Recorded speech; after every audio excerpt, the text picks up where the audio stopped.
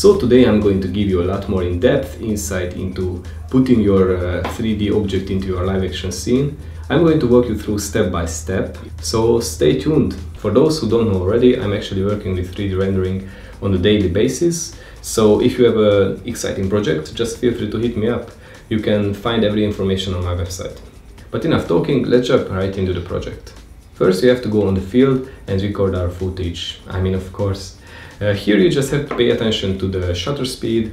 You just want to make sure that you have the least amount of motion blur possible, so your track is going to work fine. Before we jump into compositing, we also have to create an HDRI, a high dynamic range image of our environment, which we are going to use for the 3D reflections and lighting later on. For this, I'm using HDRI on iPhone. On Android, I'm sure you can find an alternative. I'm setting my exposure to -and +4 EV, which means every time I'm going to take a picture, my phone is going to take a picture 4 exposures darker and 4 exposures brighter than my base exposure. When you finish recording, don't upload it to the cloud yet. I'm usually taking it home so I can upload it on my Wi-Fi. So you took it home, you have your footage processed. Here you have a very cool view. You can just look around in your 3D environment. Of course, it's not going to be 100% perfect all the time, but for now, what we are going to be using it, this is going to be perfectly fine. What I'm usually doing is I'm sending an email to myself so I can have a download link and I can just use this set later on in my project. So the preparation is done. Let's jump into the compositing. So this is what I like to do. I have of course, the project name. I have most of my projects here in one folder, and then I have a project name, and I always create this folder tree. Basically, I have an assets folder, a project files folder, and a renders folder, and it's actually very self-explanatory. So I created a project in the project files folder. This is what we are going to be working with now. So I wanted to find a cleaner time when there are not many people here, and I have a clean space basically where I can put my object. So yeah, this is in log format, so first I apply some color correction to it. At this point it doesn't really matter, like we don't have to be very precise about using the correct LUT. Now we just want to track our footage, so for that a basic saturation plus contrast adjustments should work. It's already looking pretty good, but of course this is not the proper LUT conversion. I'm adding a little bit more saturation, so like the tracker has something to work with. I'm also going to add a sharp mask. Yeah, it makes our footage a bit sharper, as you can see. So it's good for our track.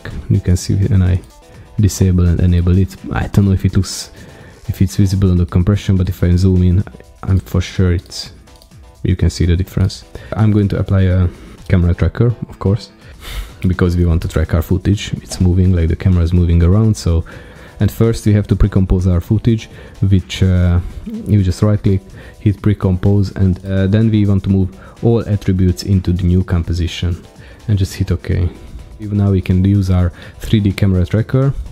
Our track is finished. Let's see how well it worked. It couldn't solve in 3D, of course, because my camera is not moving in 3D, but we can check how well it worked with creating a solid and then scaling down, maybe rotating it so it lines up a bit more with our ground, maybe make it a bit bigger, I don't know, something like that. And let's see how well it worked.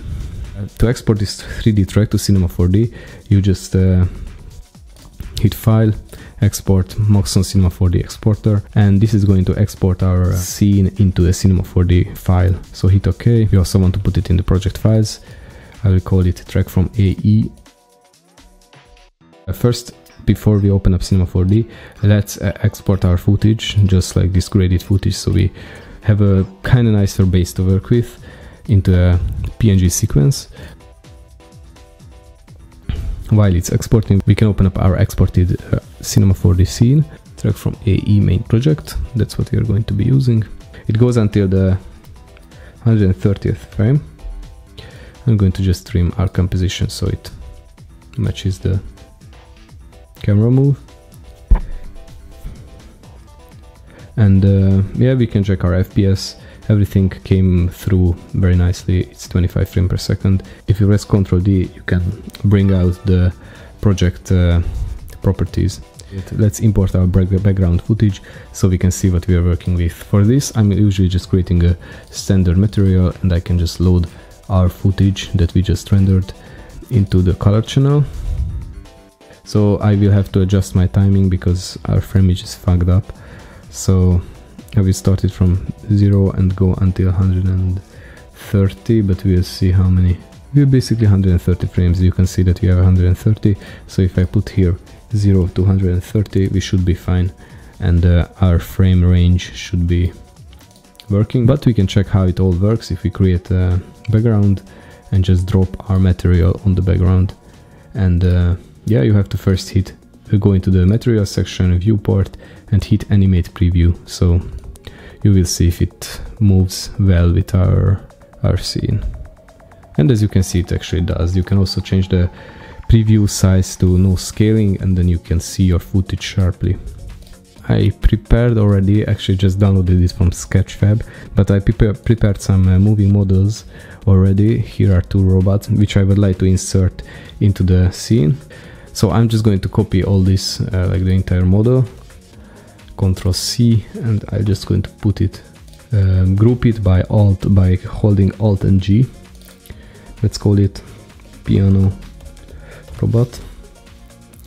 And I can hop out from my camera now and just basically scale it down. Honestly, now as the camera is not moving, the 3D space doesn't really matter. Like I can put my robot deeper in 3D space or bring it closer to the camera, it won't change anything. But if your camera is moving, like you're walking with your camera, then you should pay attention to that. Now we can start our texturing and rendering process. Honestly, I think this is the most fun part. This is what I like the most.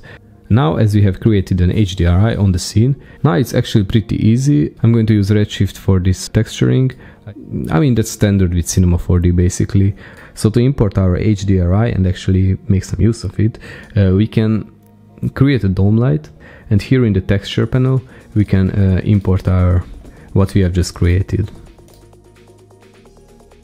by rotating our HDRI about 180 degrees. Like, just make sure it's being rotated in the same way as the scene is laid out. Like, as you can see, now the people are here in the HDRI. You can see that it's basically the same background. Now we can start setting up the shaders basically, and yeah, maybe fine-tuning the lighting and everything.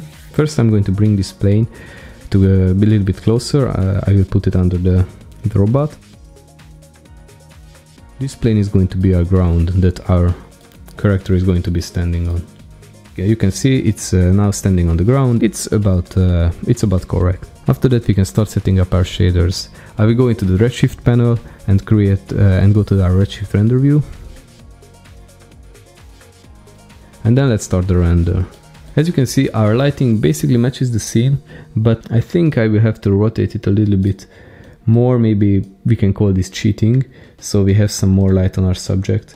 I'm just going to set up this light so my character is nicely lit and it's mostly matches the scene.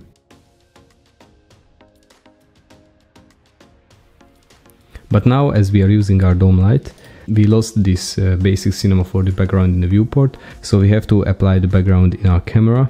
But now we are currently not using a Redshift camera, so let's create one. If you go here, it actually automatically transformed this camera into Redshift camera. If we click on this object, we can, in the background option, we can set our background to override, just load in our image. There we go. Our object is in our 3D scene. Only the background is not animated yet. We can change it here in the animation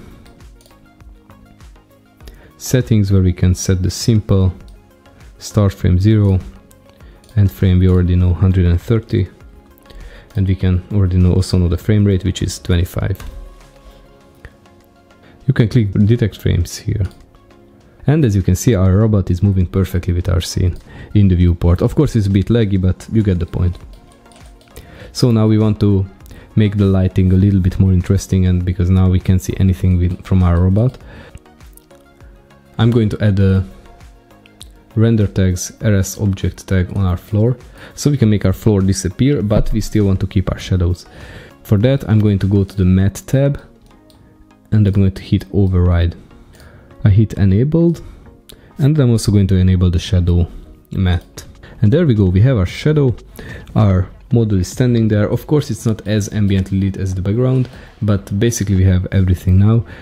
We can make our plane a bit bigger. and just play around with it so it looks as it should.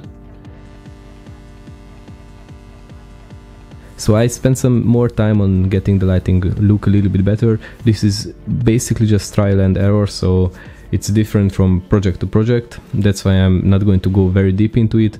Basically learn about materials, lighting, and you will be fine. So I have my render here in one folder, in the beauty folder.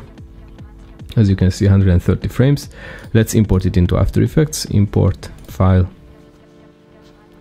It's already imported, but you can see our frame rate is 30 instead of the 25, so let's change it by going to Interpret, Main, and 25. What I'm going to do is duplicate our original composition. I'm going to hit Ctrl D to duplicate it. I will rename it to Master Comp.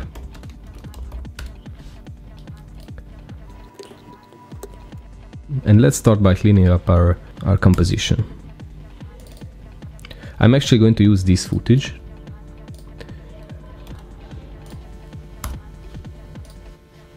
As my base. And I'm going to Ctrl X my Lumetri color and create a new adjustment layer. I'm doing this so I can affect my base footage and my render at the same time with our LUT. And I can, at the end, I can just basically remove it and that's it. Let's drop our render into the composition as well. And as you can see, it's already looking pretty nice. I mean, I don't even know if I have to do any corrections. I'm actually very happy with it. But if you want to, you can just drop a Lumetri to your render and then basically set up our black points. Maybe we can set it a little bit darker. We can set our tint. I think maybe -2 looks good, but honestly, I might not even have to change that. Set your white points up and just you can do it by feel, but also a little bit technically. You can check your black points here on the info panel. You can check your black values and your white values as well. If you follow through this tutorial, I'm sure you will be able to come up with something nice, and feel free to share it with me. Yeah, peace out.